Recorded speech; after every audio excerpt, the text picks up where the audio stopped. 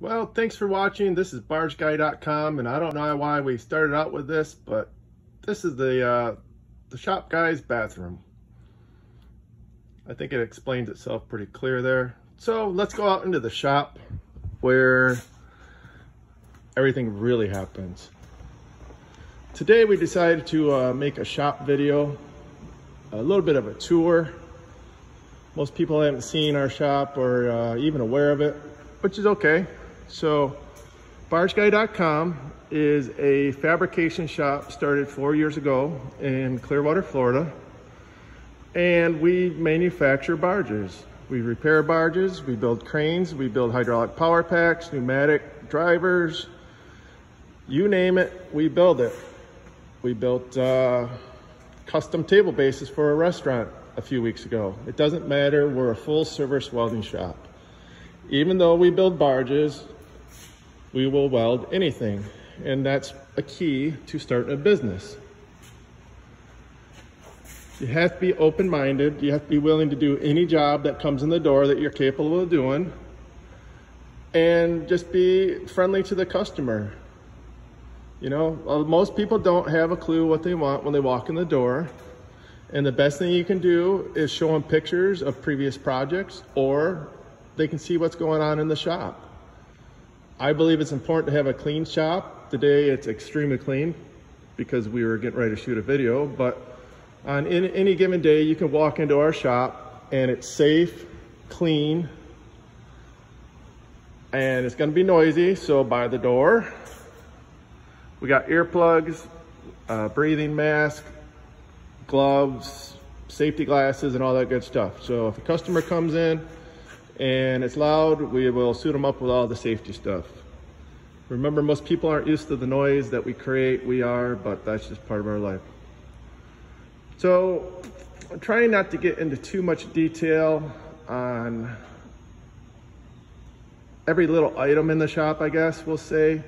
I've watched plenty of videos on YouTube, and it's how to start a welding shop. Every video, that's what it is, how to start a welding shop. But when you watch the video, it's a guy in a garage, or he's got a one stall little unit, and he's got a welder, and maybe not much more than that. And that's fine. I mean, you got to start that way. I started that way.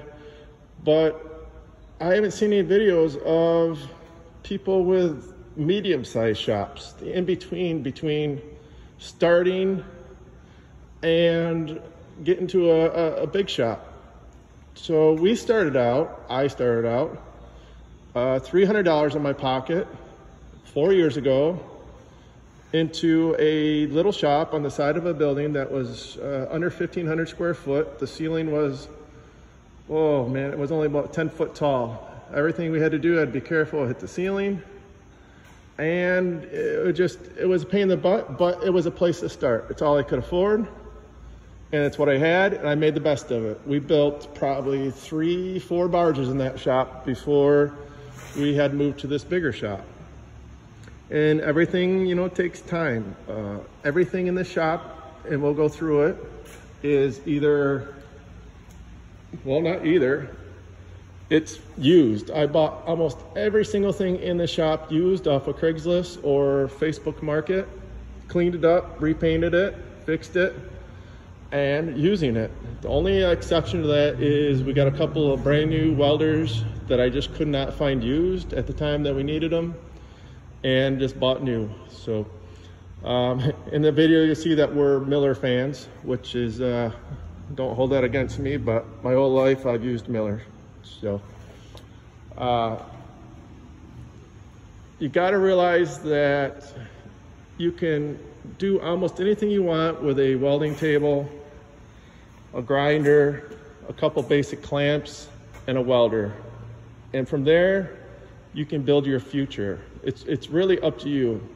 If you want to work hard and put out quality work and be really good to the customers, fair on prices, you will make a great living in welding.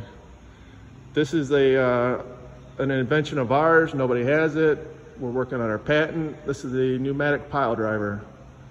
We're not afraid to try new items, test them out in the market. We're in the marine industry, and we're growing like crazy because we're doing things that nobody else is doing. And that's another important thing if you're gonna open a business. If you wanna do railings, stairs, build trailers, those kind of things, that's fine. A lot of people do that, but that's what you gotta remember, is a lot of people do it. And because a lot of people do that, it drives the price down. And of course, there's always exceptions to price and what you get and what you can charge. But if you start a business, and honestly, when I started this business, it wasn't to be building barges, but that's what ended up making money, and it's a niche market. And I found out that there's only a handful of people in the whole country that do it. And to be honest, with the position that we're in now, we're one of the few companies that builds a turnkey barge from start to finish in our own shop, where a customer can come pick it up with a title and use it the next day. I don't know of anybody that does all that. So we do all the wiring, we do all the hydraulics, we do the painting, the prepping for painting. We go by all Coast Guard standards. I've read 5 or 6 boat building books. There's not a ton of stuff out there to be found, but if it's out there, I've read it. And whatever you're getting into, get as much knowledge possible that you can. The internet's free. You can read. I guarantee I got 14,000 pictures in my phone from 3 years, and it's all research, pictures of stuff, things on the internet, building, designs, anything to do with our industry and the field that I'm in, I research it. And between I'll be honest, I got probably close to 35 years of fabrication experience. So this isn't my first go around with a business, and I'm glad that it's not my first go around, because the first one was in Michigan, which was fine. We had a really good shop. I was starting to make money. I had a couple employees and decided to move to Florida, and I shut it down. It was a good learning experience. At the end, I left, really didn't make any money, but a good learning experience out of it, and I wasn't in debt. So moved down to Florida, worked for a couple other guys, started another shop that was industrial repair, which was airport equipment. And again, there was some fabrication involved in that. I did that business, and we had a breach of contract, got screwed to no end. I lost everything. I lost the house. I lost every single thing that I had, to the point of 5 years ago, 4.5 years ago, I was counting my change to see if I could have an extra beer that week. And an extra beer meant 2 instead of 1. So if you want to work hard, and if you want to put out a good product, you can open any shop and be successful. And the key to being successful is quality products, good workmanship. Visually, it looks good. Being ahead of the game, being ahead of other people, striving to be the best. It sounds easy, but it's not always easy. There's been a lot of hardships. There's been, in 4 years and in the last 2 years, so now I got 4 or 5 employees, and I'm sure they're gonna watch this. There's been many times where I could have easily hung up my hat and said, I've had enough. It's people not paying you, people stealing stuff. We had a barge stolen a year and a half ago for $12,000. You're like, well, how can that happen? Well, that's a great question. We had it in a secured facility behind a gate with guards, and the guy still got it by some technicality saying that he's the owner and they were afraid to get sued and they didn't want to hold it. Even though he never paid me, There's pieces of shit out there that will screw you. So just imagine all of a sudden one day you're expecting to get paid $12,000 and now you don't have $12,000. Well, in a startup business which I don't think I said, and maybe I did, but I'll repeat it.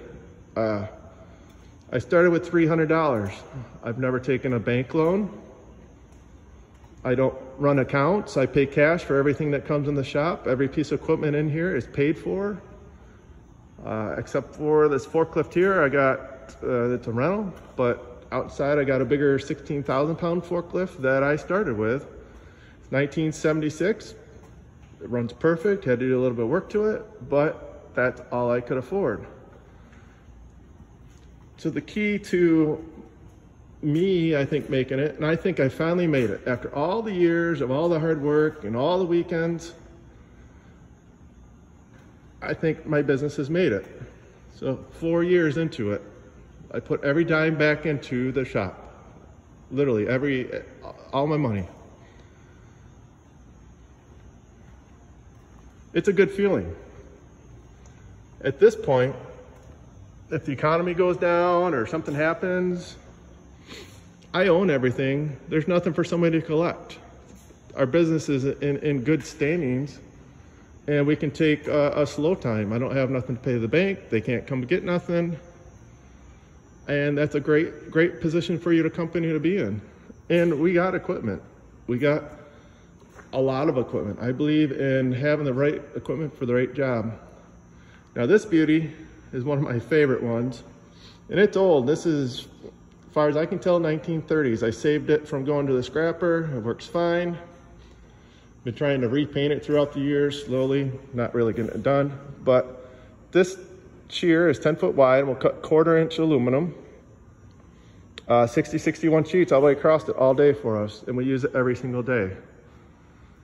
We got some material racks over here that are important. Anything under 12 feet, we store in there, which, you know, keeping things organized is so important to know what you have. There's so much money into stock, supplies. It's an easy way to throw away money. Over here, and I briefly mentioned earlier that build your own stuff. You know, you can go out and spend a lot of money on carts and this and that, but why? You know how to build it. So this is one of the first things I built when I moved in the shop, was this rolling salt cart. It doesn't matter, we can take it anywhere in the shop. We can cut aluminum. It catches it all down here in the bottom. And look at all those shavings that would go on the floor, and you're just constantly cleaning up. Down here, there's a table saw in there. So when we do our UH&W plastics, we just roll it out and we cut it to whatever we need. Down below, we got storage, tools. We got this great well saw. It's an older well saw. It's semi-automatic. It'll run parts through there all day long if we want it to. You know, don't be afraid to buy used equipment. If you can work on it, even if you don't know how to work on it, it's so simple. Ask somebody, look on the internet. We got in a rack over here, which is where our aluminum comes in. It's a little low right now because we're at the end of a couple of projects. Next week, it'll be so full that it's gonna be a pain in the butt. But it's raining outside, so we don't have the doors open. But the material comes in the back door, comes down through the rack to the saw, finished product, goes out onto a rolling cart. We bring it in the other shop. We got all of our fire cabinets. We got a big roto, well, it's not big. It's truly not big. It's 10 foot, but it's a roto die. Hydraulic press. We can bend and build our own tanks and our own stuff here. And to me, it's one of the most important things to me is to be independent, that we can build any part that we want if we need to, and we don't have to wait on somebody else to get it done. Here's a pilot house that we're in the middle of manufacturing for one of my personal barges. That should be done probably middle of this summer. We got sheets waiting to be sheared. Again, another rolling cart, a sheet rack. Hydraulic press that we don't really get into much anymore. That'd be more of the maintenance I used to do. It's a little bit of a mess, I'm sorry, but this is actually a tube roller that I built. I can roll arches, circles, whatever I want, up to, I've done all the way up to 4x4 by quarter inch steel square tube with it. It's a beast of a thing, but I built it myself. It's how you save money. It's come up on the weekends, you know, build your stuff. This is these are rotisseries, and they're on casters again. They'll come out, we can take a barge, we can put it up in the air, pick it up or down by 3 feet and rotate it around if we want. It makes life so much easier. Got a couple more Miller welders here, 350, 350P, 252. We got some aluminum racks. These are hydraulic power unit racks that are just waiting for the engines and the guts to be installed on it. Again, we briefly talked earlier, but we do hydraulics. Here's a spool, a couple 100 feet of 1/2-inch hose on there. Rack back here with, you know, again, hydraulic air hose, more hydraulic hose. Behind here we have normally have aluminum in here, and that's why it's got the carpet on the top of all these on this rack. But we're at the end, like I said, of some builds, so we don't have stock in here. But we lay 20-foot long sheets of aluminum here, so when we're waiting to go build a barge, it's the storage for it. Again, we got another material cart here to roll stuff around. And another one. Again, it is so important to have mobility of carts. Instead of somebody carrying something, they put it on the cart, they roll it down, nobody's gonna get hurt. This cart is kind of my problem child. Been waiting to build a nice rack for all the electrical on there. We got an old hospital cart here. I think I paid like 30 bucks for it, but all the drawers are full and labeled of all the products that we use in here that we need. And that's half the battle, is being organized. One day the guys made, I mean, this is simple rack, but it's got the cutoff wheels, grinding wheels, steel, aluminum, all organized out. And then to this one, we got most of our lifting stuff, shackles, straps, the weigh-in scale, couldn't think of the right word. But we can weigh up to 3,000 pounds, and anything that we build that goes in the air, we weigh it and we mark it so the customer knows the exact weight of it. It's important to us to let the customer know what they're lifting, because everything is not capable of lifting 1,000,000 pounds. We got nut and bolt bins, where we got grade 5, grade 8 stainless steel, all here in the shop. Nothing worse than going out and having to chase stuff. So my theory of business is probably a little skewed by nobody's ever helped me, and the banks have never, you know, wanted to give out a loan. You're new in the business, you're this, you haven't been in there enough years. It's always something that they don't want to give a loan for. And so I've done it on my own. And it's made me more aggressive lately I don't put up with shit. We've had a few customers that have been questionable, and I refuse to do the job with them. One guy, I returned the deposit after just demands, and I'm glad I'm in a spot that I don't have to take every job like I used to. And because after 4 years, our quality and our reputation speaks for itself. And that's one of the most important things, is quality work, happy customers. That you can't beat it. That is the best advertisement available. Safety for your guys. You gotta, you know, your guys are not numbers. And that's why I never worked in, actually I have, I regret it. I worked for the government for a little bit, which was, well, I guess I won't even say any more than that. But I don't fit in there, okay? I don't like being a number. I don't like just that whole thing. And when my guys come and I hire them, I tell them straight out, I said, there's 3, 4 of us in here, there's 5, maybe 6 guys. I said, we're family. If you want that shop that you're just a number and you can be a jackass, this is not the shop, okay? I'm gonna treat my guys with respect. I'm gonna pay them well, and I do. Most of the guys are getting a $2 raise within the first year if they're doing what they say they can do. And if they can't do it, okay, let's look at it. Employees are your assets. Straight out, they are what makes you the money. So if you don't teach them or help them, then how are they gonna learn, okay? My 30-some years of fabrication, I took one college class to learn how to TIG weld because I didn't know nobody knew how to TIG weld. I didn't know nobody but a TIG welder. So I took a, 2.5 month long class, which is MIG and TIG. I already knew how to MIG weld. I aced the class. And the last 7-10 days of class was on how to TIG weld. It got